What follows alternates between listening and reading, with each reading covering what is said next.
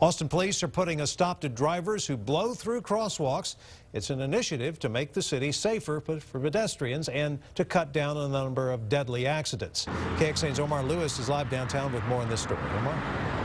We're here on South Congress Avenue, one of the places that police officers that were dressed in plainclothes set up to catch drivers who blow through crosswalks just like this one. Pedestrians we talked to today say walking the streets in Austin can be a scary and dangerous experience, which is why the police department is stepping up to make some changes to what's going on. They say that the APD has officers dressed in these plainclothes that spot the violations, while officers on motorcycles pull them over. A few of the places officers were stationed today were along Barton Springs Road, North Lamar Boulevard, as well as Red River and 12th Streets.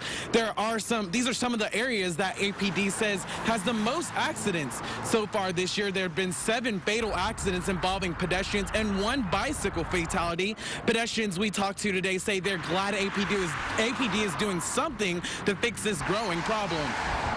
I think it'd be a great idea for the cops to step in and take some action and really enforce the laws, because pedestrians, I feel, should always have the right of way. And today was a really successful day for officers. They say that they pulled over 36 people that were caught not yielding to pedestrians. 2 pedestrians were cited for disregarding the walking signals, and 10 people received warnings. APD says this initiative can go on for however long it takes for them to feel that the streets are once again safe. For now, we're live in South Austin. Omar Lewis, KXAN News. Omar, thanks. Community leaders focused on the health of Central Texas children unveiled a new set of maps today showing where children are getting hurt most in transportation accidents. Here is one example. This is a map of the 11 spots where the most children on foot or bicycle were hurt by a vehicle in Austin. You can see the hot spots all across town.